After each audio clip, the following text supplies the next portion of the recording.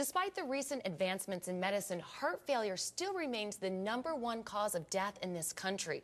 Right here in the Valley, Mercy Gilbert Medical Center is conducting research that may provide new treatment options and save lives. Joining me is Dr. Nabil Deeb, Director of Cardiovascular Research. Thank you so much for joining us. This is really interesting and groundbreaking research. Tell me, why is there a need for clinical research to look at the different treatment options for, heart disease and stroke? Well, despite of best medical therapy available today, there's still approximately 500,000 patients die from heart failure per year. So clearly we need a new therapy that can change this path, whether the quality of life or the death. As you know, in the United States, the only treatment available for end-stage heart failure is heart transplant, and we have only available about 3,000 donor per year, and what we need is 500,000 patients. So clearly some therapy need to take place to change the course of this disease. And one of the therapies is adult stem cell therapy. Now, how does adult cell therapy play? What role does it play in heart disease and stroke research? Well, right now is actually has been tremendous advancement in the stem cell over the last 13 years. The first stem cell in the United States started in the year 2000. And now over the last 13 years, we have seen tremendous development in terms of isolating the stem cell, in terms of expand them, and the transplant them, the method of delivery. And those tremendous advancements will play significant role in the way that we are going to treat cardiovascular disease in medicine. Now, where do these adult stem cells come from, and who's a candidate for this? Yeah, so clearly depending on the clinical indication, we divide the clinical indication to patients who have heart attack, heart failure, refractory chest pain, all those different indications, or stroke. And we do have a stem cell line to apply on those patients or to treat those patients. Currently under research. And there's 3 phases in research, and some of this research now very advanced in phase 3, which is just before the commercialization to become available to everyone. Wow. Now, what kind of adult stem cells are being used, and how are they administered to these patients? Yeah, so the most common now adult stem cell use taken from the bone marrow.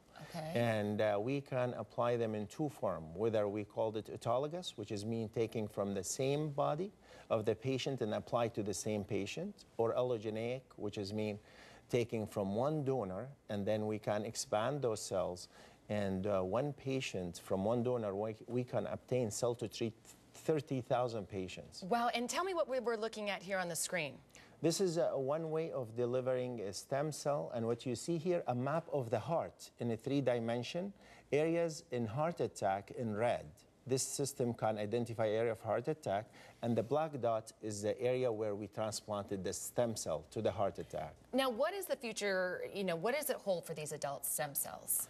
Yeah, what we think is that the stem cell is going to be the treatment of the disease instead of treating symptoms. Today, what we do most of the time, we treat the symptoms. Yes. But cell therapy is supposed to treat the disease, which is mean regeneration of a new heart muscle or regeneration of a new blood vessels to make the heart stronger, or to build a new blood vessel to increase the blood supply to the heart. And show me, or tell me what we're looking at here, where this is a close-up here of the heart.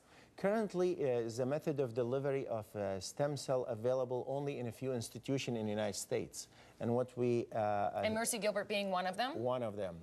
And we have 6 stem cell trial to treat patients with heart attack, heart failure, refractory chest pain, and stroke. And what we're looking at, those little, kind of, I would say the white, those are the stem cells right there that we're seeing being put in and going into the heart. That's correct. This is a new method of delivery to make it easy for any cardiologist to be able to deliver the cell. And consequently, we can treat much more number of patients worldwide.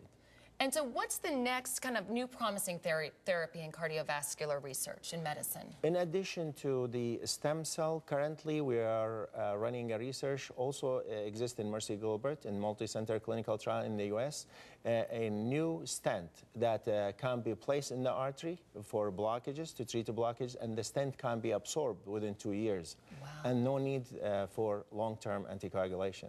So there's tremendous exciting technology coming in cardiovascular disease. Yeah, this is groundbreaking research, and you have, if people are interested, they can receive free brochures and open studies as well. That's correct. It is a sponsored studies.